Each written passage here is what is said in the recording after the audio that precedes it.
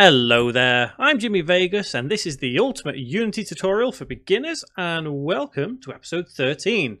So in this tutorial we're going to take a look at a little bit more environmental design, so i.e. some more trees, bit of a path, sorting out some fence around this little village we're building, and we'll start looking at a particle system. Don't forget, hit the subscribe button, click the little bell icon as well to stay up to date with the rest of this series and everything else that I have on this channel. And with that in mind, let's get to work. So we've already pretty much dealt with how we can modify and change a terrain. And I think I've said it before, but as we go through this series, I would like to introduce more and more simple environmental designs as we go through, i.e. bringing in some more trees, creating a little wood, that kind of thing, along with new things that we learn throughout the series. So just to kind of recap, because it's been a while since we've dealt with terrain properly, and I'm just going to create a little path here. And remember, we can always change our brush size and target strength and everything to kind of make things look a little bit more normalized, how you would expect it to appear. And ultimately what this means is that even if we are quite not lazy per se with what we're doing here, but we don't need to be exactly 100% on it, because at the end of the day we can use something called post-processing to make things look better without too much effort. And post-processing is something that we will be getting into. So remember, you can also raise and lower terrain as well. It's just simply a case of doing that. But don't forget that actually changing these settings is important, because recently I have seen quite a lot of people get confused with the actual terrain itself and how it reacts to what they're using. Remember, the brush size and opacity is absolutely vital in what we do. And you can also, remember, if we select certain brush tools, you can hold down Shift to delete and lower and raise certain objects. So for example, let's delete some of these trees right here because there is too many of them at this point. So if we select this tree and let's take down brush size to about there, let's hold down Shift and we can delete these right here. Same applies for the grass. So we just select that, we can just delete this grass here because we don't need it all over the place. And once again, we can always change and do whatever. So I think ultimately the goal in this tutorial is to add a little bit more terrain here, like we've done, add some particle systems, so like kind of some mist or fog within our woods. And I think as well we may start a little bit more UI, because we need the hood kind of working, or just UI in general, GUI. So let's take a look at particle systems. So I'm going to have a bit of a misty effect going on within this wood right here.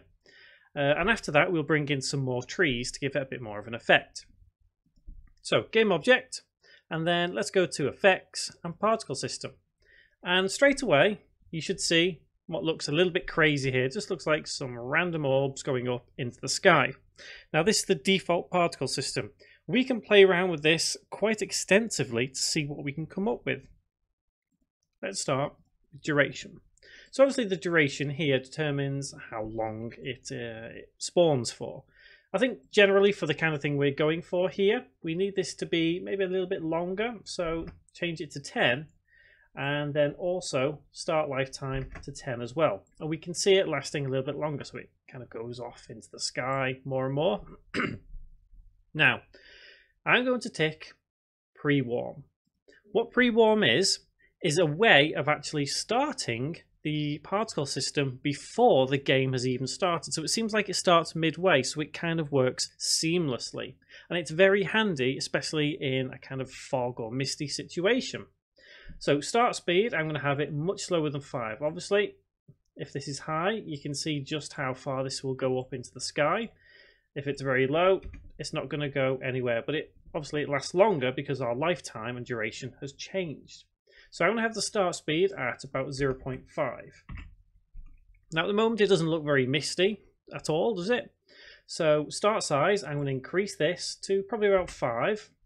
And you can see now that we are starting to get a kind of mist start forming. So let's give it a kind of grey tint, as you would expect mist to be. So start color, click here, and let's change it to a little bit grey. But the key to making it misty is changing the alpha right here. If we have a very low alpha, for example 10, you can see that it now is becoming more misty. But because it's so clumped together, because the radius and size and everything is relatively close together, it looks a little bit odd. So while we're on that topic, let's change the emission and the shape of this particle system.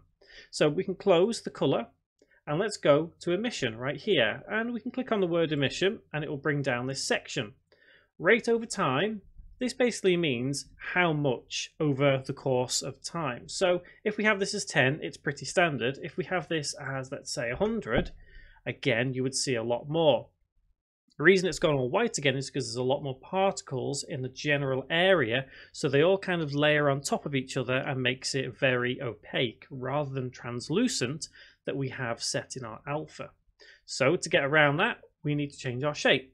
So we click emission again, we close that tab up, click shape, and you can see here our shape is currently set as cone. Now we want this general area to be misty, so we can change shape to, let's try sphere. And we can see how it changes now. Rather than it's going upwards, it's coming outwards. And we can change this, for example, the radius, to be much wider. And now you can see the mist really looks like it's starting to form nicely. So the radius determines how far this mist will go out. So in this case, we have it set as 12.76. In fact, should we round that to 15? So we have this general area here. Now at the same point, you could actually change the shape of this, because I think it's entirely up to you how you want this to be. If we change it to box, for example, you can see it's not exactly the best looking mist that we can have. In the case of hemisphere, is the same sort of thing, but it's going just in the single direction rather than the full sphere direction. Again, the radius and the radius thickness do still apply as well as the sphere. So for now, I think we should probably stick to sphere. And this is something obviously you can change or deal with. So either sphere or hemisphere. So let's go with hemisphere anyway. Let's just stick with that one. As we go further down, we have a couple more options, but they're not entirely relevant, especially with the type of particle system that we are creating here. The only one which may be important is randomized direction, and we can set this as either 0 or 1. If we set it to 1, it randomizes the direction of every particle, as you would expect.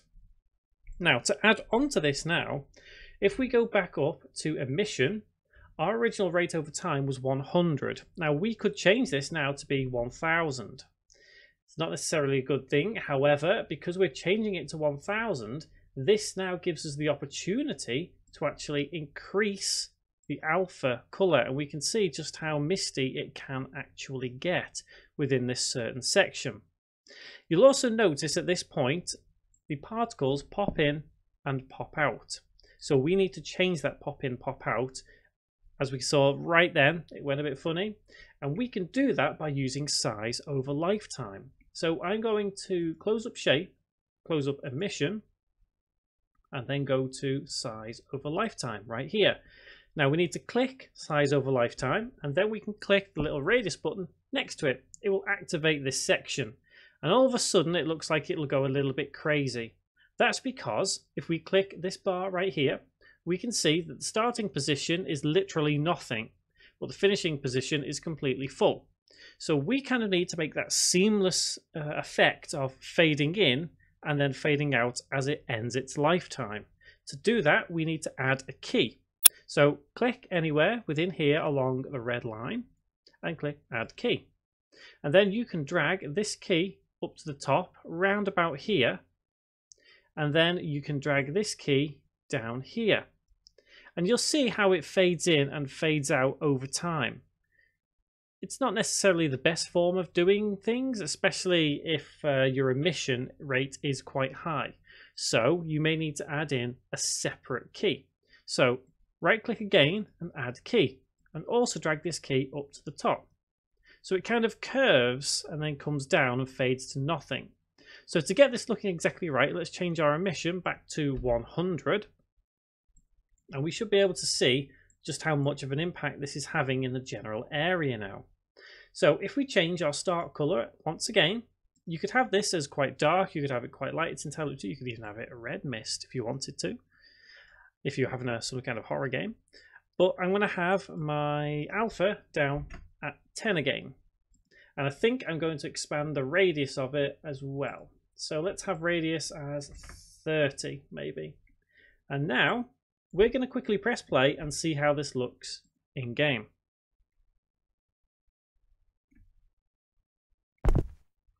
So if we go over to our little wooded area, now it's not instantly visible per se, the mist. However, if we stand still, we should be able to see mist particles here and there. The reason is basically we need to change certain objectives within this particle system now. Now it must be noted here that if we make changes whilst in the game mode, they won't save. However, generally you'll be able to kind of work out what is a good sense of the mist right here and then change it in scene mode. So what we could do is let's change the start size to 10. Let's also change the start color and the alpha, slide it up a little, and you can see just how much this is having an impact now. So it looks kind of creepy and misty. So ultimately, what I do think we could do with is we can still see the mist fading in and fading out. So let's go back into our scene view, and I'm going to actually close this down to probably 20, and let's try increasing our rate over time to 250. Let's increase the alpha so we can actually see what's going on. And let's click back on the particle system. Oop, and it's gone a little bit crazy there. Okay, so it's all about playing around with the particle system and finding the best course of action. We will be dealing with particle systems again within this series, probably quite soon actually, because we can use it for things like fire. But you can see what's going on here and the mist that's occurring throughout this little wooded area. And we will be doing fog as well. Again, fog is something which is quite handy within the game, but I think, again, it's all down to you. So I'm going to give you the mechanics and things that you could use here to get it working. So I think I'm going to bring this key a little bit closer to home, right here. And this one here, so it doesn't look as odd, we could say. And let's actually now start building up this wood a little bit more. So let's go to our terrain assets and bring in these two trees. You can get these on the website, head over there, downloads and assets, and the beginner series, download them there under episode 13. So, remember what we've done with the terrain previously? We can just go to tree, click edit trees, add tree, and we just need to find the tree we're adding, drag and drop, and add, and there we go. So, here it's a case of basically setting these settings right here, tree height, let's have quite a range, and then we can just kind of place them here. So we've got like a little bit of a clearing in our wood right here. That's what I'm aiming for.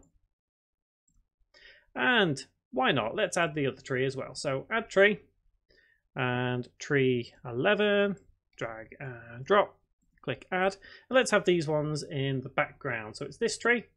It's going to be quite high, this tree. So let's change the size there. Tree density a little bit higher, brush size a little bit lower, and let's place them at the back here. There we go. And yeah, that should do the trick. So now this whole area is kind of a little bit more, not spooky per se, but a little bit more like you would expect to see in a wood. So it's not too bad. Quite happy with that. So next tutorial, guys, what we're going to do is we're going to take a look at that post-processing I've been talking about in this tutorial. Post-processing is a lot of fun to work with, and we'll also look at some ambient music as well. So guys, until that next tutorial, thank you very much for watching.